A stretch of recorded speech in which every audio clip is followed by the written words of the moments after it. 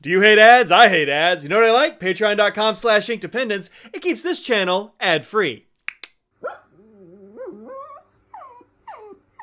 Hello folks, welcome to Ink Dependence. I'm Mike. Today we're taking a look at this ink. This is Dominant Industry Standards Collection Base Black. It is a 25 milliliter bottle. This is number 100. Interesting. See all these cautions on here. Don't use for any other purposes than specified. Don't drink it, etc. Don't drink the ink. Let's get in here. There we go. It comes in this little bag. Oh, I shouldn't throw this away yet. It has an eyedropper in there in case you need to use an eyedropper. They all come with that. How neat is that? Okay.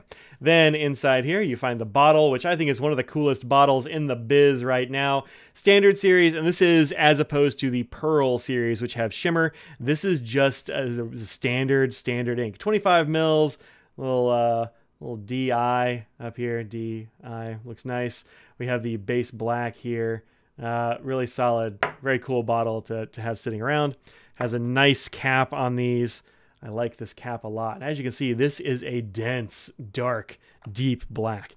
I was kicked off on a black, I don't know, binge is not quite right, but I was really got into black inks with Scribe's Onyx, and that has just continued. I've got a few more blacks to show you for sure. Here it is on my Rhodia 80 grams per square meter paper. And as you can see here, it is black with like a fair amount of sheen on top. My light is fairly diffuse, so you're only seeing a little bit of it, but there is sheen on like all this writing. So that's neat. I love a sheening black ink. It's super dark, and so dark it shines back at you. Whoa. Okay, the abyss looks also into you. So the flow on this one, medium, maybe a little bit dry. I've had it in this pen for a little while now, and this is a Waterman Careen in the gunmetal finish, which I just think is the most beautiful version of the Careen. They have this nice inlaid nib. Mine is a stub. You can just barely see the ST engraved there as I shine the light past it.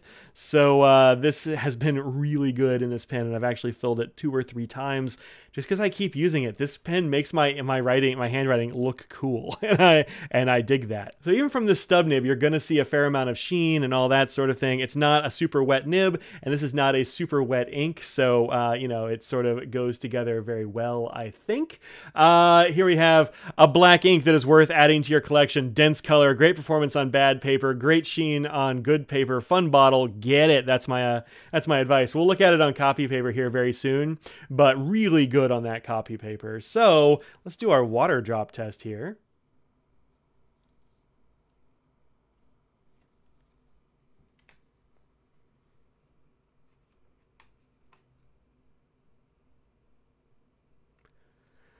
And wow, it has really turned that. It has really turned that black. Huh? Let's get a careful shimmy so we can get it over some letters. There we go. Wow, it is. Wow. I think I just put water on this ink and just made more ink. This is pretty cool. Now, while this is a little bit on the dry side and it is extremely dense and it does have some sheen, I haven't had any problems with this ink sort of stopping up or having hard starts in this pen. So I'm really impressed by that. Sometimes with like a very heavily saturated ink like this that exhibits those kinds of qualities, you'll have hard starts and drying up in your nib, and it'll be reticent to keep writing if it gets a little bit dry, but this one has had no such issues. It's performed very, very well. Yeah, look at that. That's weird. Like, a lot of it came up. We got a lot of black here on my paper towel, but there's a lot here as well. Now, would I call that water resistant? I don't know, because there's so much of a black splotch here that it would make this difficult to recover if you poured a glass of water on it. You can barely read this bit here. So I'm going to say it's not water resistant, although this part right here looks okay. I don't know. Judge for yourself. This is the chromatography for base black. And guess what color makes up this black? It's just black. Sometimes with black inks, you get a whole cacophony of colors in there as they add in dyes and dyes and dyes to get it to be a black. But this one is just, it starts out black and it ends up black. How much more black could this be? No, zero, none. It could be none more black. So very cool. Nothing really to see here though. It's black. Okay, so here it is on my Staples 20-pound recycled copy paper. This is from that Careen stub, and you can see I don't know, maybe like, maybe in here, a couple of places where you might see a little bit of a feather, but really not much. And I'd be hard pressed to find any, although like maybe on this L, like maybe on the back, look at that. That is excellent behavior on copy paper compared to all the rest of the things on here.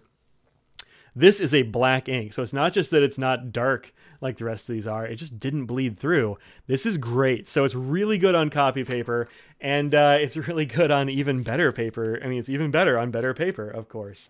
This here is Domtar Bold 28, which is from Blank Slate Paper Company. Link in the description, of course. You can design your own like lines and all that sort of thing. I've had this for a while. I need to use it up. I've been too precious about it. And you can see on this paper, you actually do get some sheen, like up in here. It's not that the black is lighter, it's that you're getting a reflection from my lighting system up here, and you're getting more of that sheen on the paper. And I love that it sheens on this paper, which is on the good side of average. It's still, it's not as coated or anything like Rhodia, but it's not like, you know, super absorbent like this stuff. You're not really going to get sheen on here. Wait, did I get sheen? Not really. I might have imagined that. But on this paper, sheen, which is great.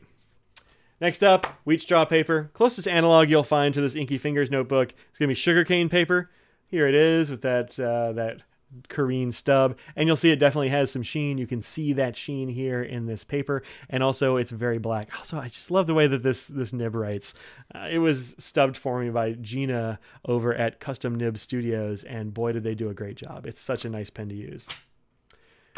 And this is Galen Leather Company. This is the Everyday Books Tomoe River paper. And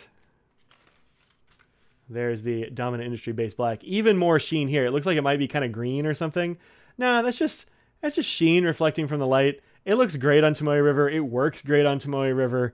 I really like it on here. I think it's gorgeous. This might be my favorite black. Although I've got another black I'm using right now, which might give it a run for its money. We'll have to see how it goes. We'll have a comparison at some point. Okay, let's look at some comparisons of different colors. We have here Dominant Industry Base Black. This is on a Colodex card, link in the description. You can find these all over the place. Here is the other black that I'm really enjoying right now, which I've just recently gotten. This is Cross Black, which has a little bit of a sheen. It's got kind of a little bit of a sheen right here, but nothing like the shine you get on base black. It's a different kind of thing, just super duper dark. Then we have here Scribe Ink Onyx, which is what got me back into black inks. I hadn't used a black ink in years before this one, so this really kind of got me back into black ink. So I had this one, I was like, let's try this one, and then they sent me this one from Pen Heaven. Thank you very much, Pen Heaven. And like different kinds of blacks going on. This one super shiny. This one just black. Okay. Then we have Sunspot from Colorverse, which is another sheeny black. And this one is a little bit on the dry side for me. If I had a wetter nib, I would probably enjoy it more when I used it. But you definitely see a little bit of sheen on top of that one as well. Sheeny blacks are something I really like. Then here we have Tasha Kuro, which I haven't used yet. And you can see it's also a big sheener, but not like base black.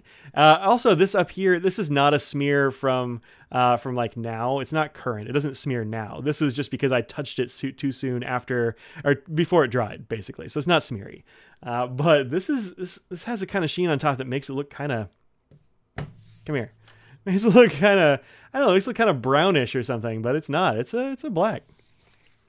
Then Twisby Black and Aurora Black, two excellent blacks. A little bit more shine on Aurora Black. Twisby Black, I think looks really cool. I actually haven't used it yet, but it looks really nice. Way darker than I expected. I don't know why, but I was surprised.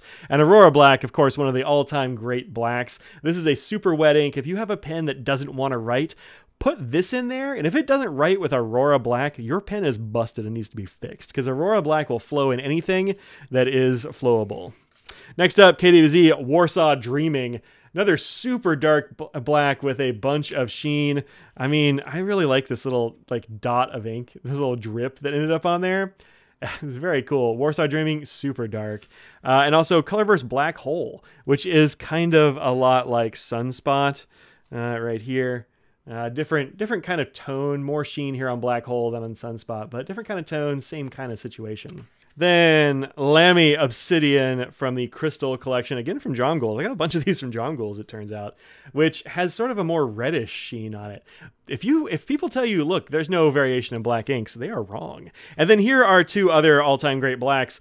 Platinum Carbon Black, and then Sailor Kiwaguro. I actually like Sailor Kiwaguro more. Does this smear a little bit? But these are pigmented black inks, and so sometimes, even though this is an old swatch, you will sometimes, if you rub at it and your fingers are maybe a little bit damp like mine are, just at the moment from handling paper towels and stuff, you can get a little bit of a smear. Let's see if this will smear too. Yeah, they both smear a little bit. They're pigmented, they're heavily pigmented, and it's an ink swatch. So that's the thing to watch out for with these, but nonetheless, very, very nice black inks if you're just using them as pens. If you're putting them down as swatches, you can see lots of that pigment just kind of hangs out on the top. All right, so while these can look a little bit matte, this one, shiny, shiny, shiny. So I really like this. I don't know if you can tell, but I am excited about base black, and who knew that I would ever say, hey, it's a black ink, I am excited and you should buy it, but that's the story. Okay, thanks very much for watching. You can find this online for just, the color range, or rather the price range here is wild. In searching around online, I found the same bottle of ink priced from between $7 and $18. So it just depends on where you buy it. If you get it somewhere that's closer to Korea, I guess maybe you'll get it more cheaply. I don't know why, but it's more expensive in some markets than others. So do shop around. All right. Thanks very much for watching. You'll see another video very soon. You'll see me in another video soon. Take care of each other. Hit that like button. Subscribe to this channel if you are not, and leave a comment down below. It helps the YouTube algorithm. So that's it. Peace out.